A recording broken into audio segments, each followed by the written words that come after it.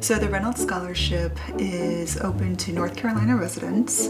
It is a 4-year scholarship that provides students $8,000 a year in tuition and fee help for UNCG. Scholars also receive a $2,500 stipend to study abroad and $1,250 to do a community service project, $1,250 to do an internship. So all told, it's over $37,000 worth of scholarship money for residents of North Carolina to enter into UNCG their first year.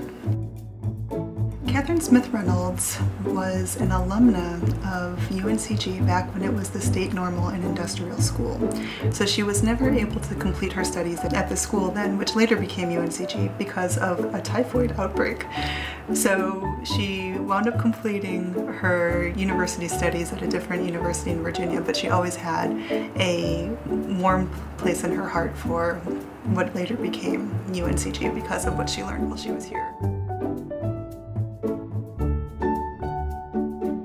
I think that the most important thing is that we are trying to instill a kind of global sensibility, a kind of a capacity and further interest in understanding who we are and what we're doing as part of a global community.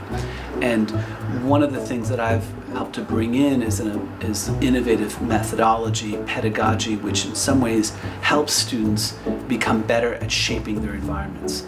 Because as I see it, basically either you're being shaped by your environment or you're shaping it. And it's probably more true that we're somewhere in between that. So how do we create, again, to go back to the issue of developmental learning environments, how do we create environments where everybody can grow and everybody can develop and learn? So that's what we do at the Honors College here at UNCG. And Lloyd International Honors College is a very important part, the international part, because we really do want to see our students grow as global citizens.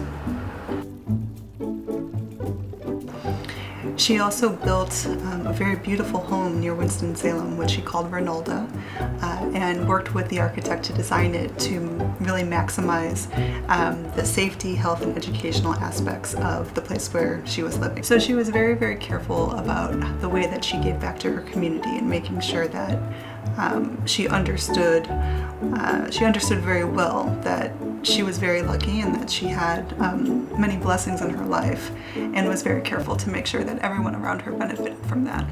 So she's a wonderful model for our Reynolds Scholars to follow, but throughout her life she demonstrated a really remarkable dedication to service and to the betterment of the lives of others, primarily through empowering them to seek out education. So she's a wonderful model for our Reynolds Scholars to follow. She was passionate about education, she was passionate about progressive methods of bettering people's lives, and that's really what we're looking for in our students as well, people who want to make a difference in the world.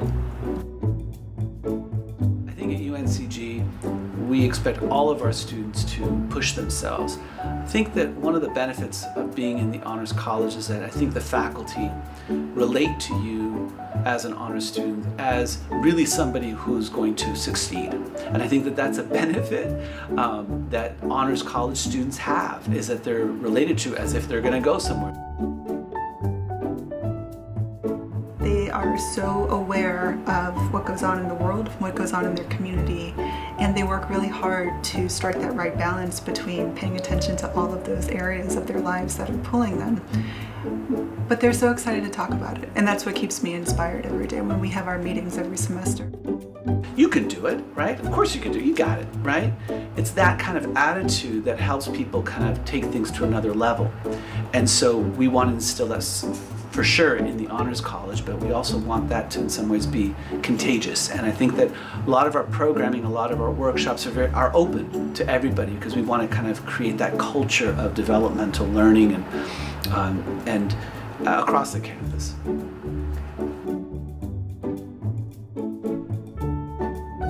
I love hearing about what they're doing, the great classes that they're taking, the new community partner that they found. These are students that I would want to be working for, that I want to send out into the workplace because I know they're going to be articulate, they're going to have interesting things to say about what's going on in the world, and they're going to be really hard workers. The people are beautiful. Like, we're the most diverse campus in the UNC system. And I think that part of the diversity is not just sort of visual diversity, but the kinds of backgrounds of people, socioeconomically, in terms of their abilities, all kinds of ways that people are different.